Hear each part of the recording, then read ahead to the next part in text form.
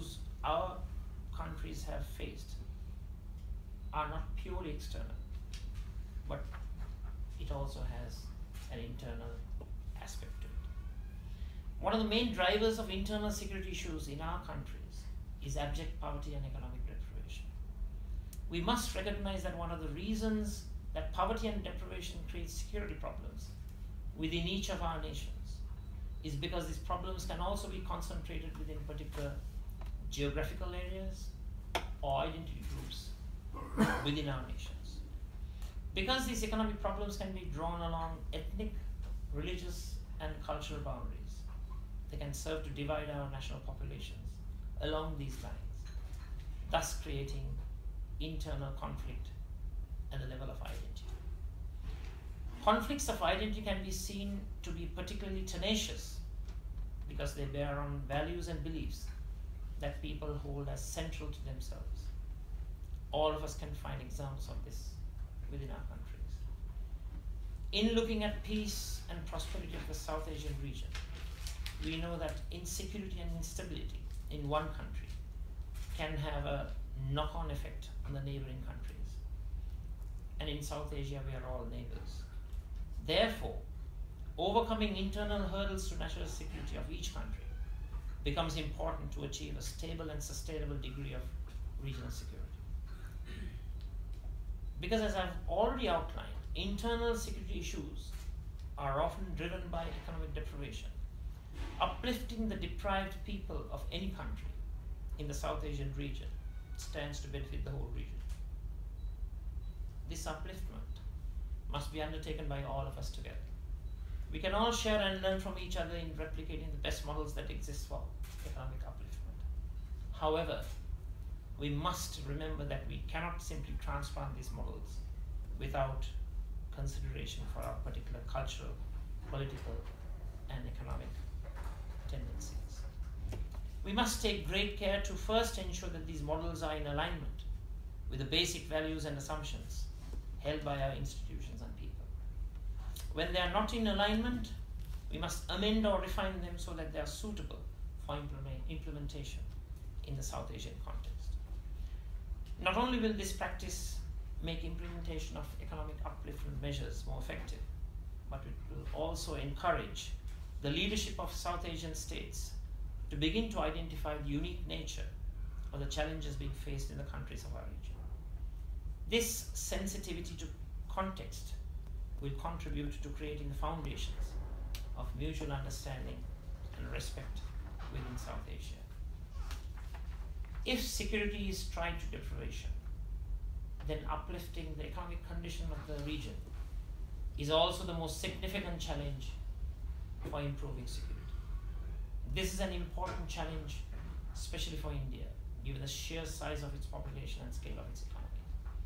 But as a result, India has also the greatest potential to upliftment of the region and improve the security of Asia as a whole. Looking closer at solutions to internal conflicts and deprivation, it seems that the central problems are unemployment, housing, low standard of education, poor public health care. If we can collectively make headway in tackling these four problems over the next decade, we will have already strengthened our internal and regional security in a significant way.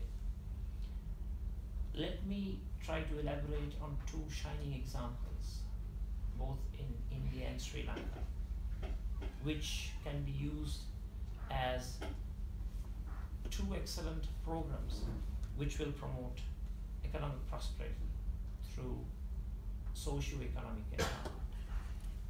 The housing development program that we have implemented in Sri Lanka, where those families who do not have land are provided with land free of charge. They're also provided with concessionary interest rates and loan packages to embark on a massive house building effort. This is a program with special emphasis in the north and east, where the civil war had impacted in an extremely detrimental manner in the socio-economic standards of the people living in those regions. But this national housing effort entails economic empowerment and promoting an asset-based democracy, where people are empowered, supported, and guided to achieve higher standards of living. A good example in this part of the world, in India, is the National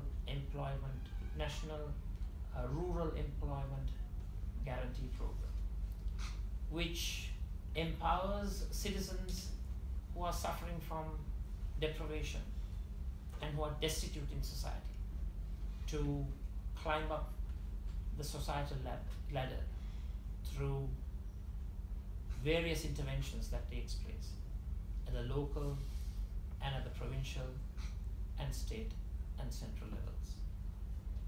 Moving away from the question of security, I would like to elaborate again on my earlier point of mutual respect. Earlier, I remarked on the importance of mutual respect as a foundation for the relationships between countries in South Asia. Mutual respect in the context of South Asian states entails respecting the sovereignty, political independence, and most importantly, the unity of all member countries. When we talk about the unity of the state, we emphasize the commonality among its people, but we often overlook diversity. However, in reality, we cannot have united countries if we ignore the needs of certain sections of the population. True unity involves a recognition of the diversity that exists within the state. And South Asian countries have significant diversity within them, a kind of diversity that has outpaced Western civilization for a long time. While the West has only recently come to struggle and manage diversity on such a large scale, South Asia has had this challenge for centuries. Consider a simple example, often taken for granted by those of us who have always lived in this part of the world. All of us are accustomed to seeing different places of worship in close proximity.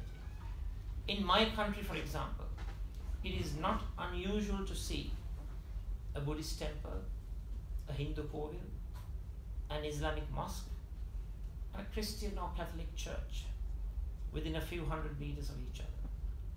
This kind of deep-rooted diversity exists across South Asia, and we cannot overlook it. As mentioned before, it is when diversity is overlooked, when groups of people feel marginalized on the basis of their identity, that unrest and violence prevails.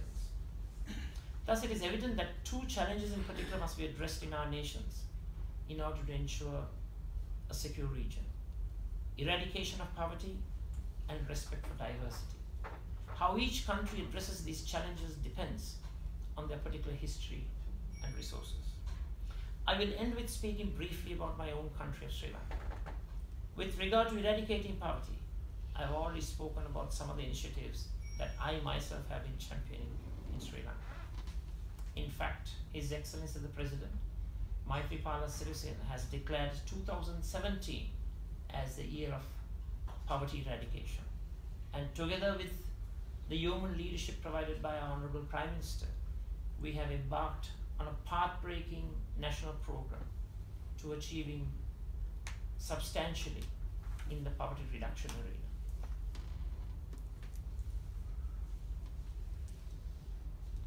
These efforts that are taking place within a larger framework of improving the welfare and structure and employment prospects of the population.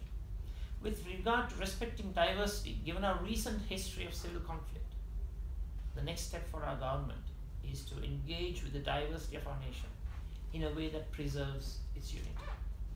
As a nation, we are now moving forward to redress the mistakes of our past, of political and social injustice that lead to conflict, a conflict from which we have suffered for more than 3 decades.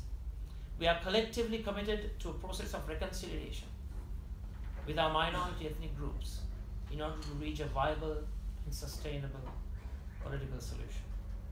The details of this are being debated right now in the Sri Lankan Parliament and its committees, even as we speak.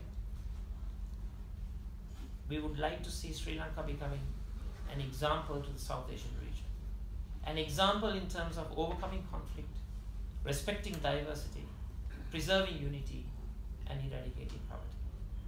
When we do all these things, we fortify our nations from within. And I believe this is the path to build a strong and secure South Asia. Thank you.